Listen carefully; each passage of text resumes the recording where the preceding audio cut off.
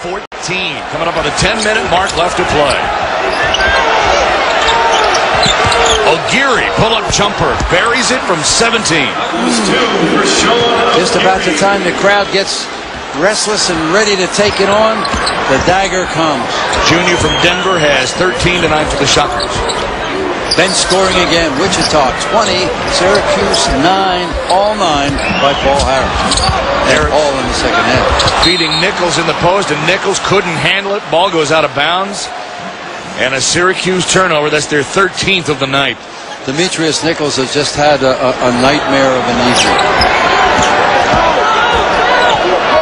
He's one of those seniors that Jerry Mack was even talking about a little bit. He's got to step up and lead this team by example, if nothing else.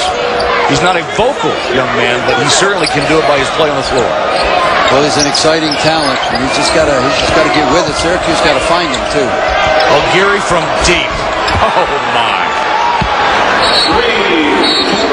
He's got 4 3-pointers tonight. He's at 4 and 4 and 5 from outside the arc in his 3 previous games.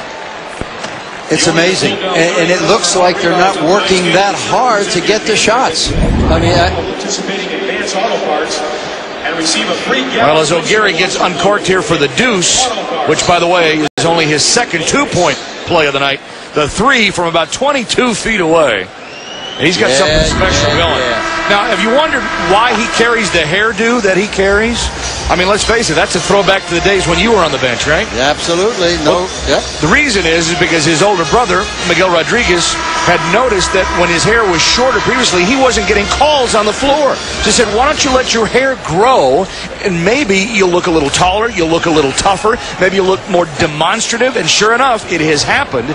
And they know this because when he cut his hair last, he stopped getting calls. Well, the hair comes back, he's getting calls again. He's always been tough. I got another theory. In that bulk of hair, he's got a sonar. He's got something that's putting those threes down with regularity. Well, I got to tell you, whatever it is, it's working, and I think you should keep the hair. I like the hair. Here's Paul Harris.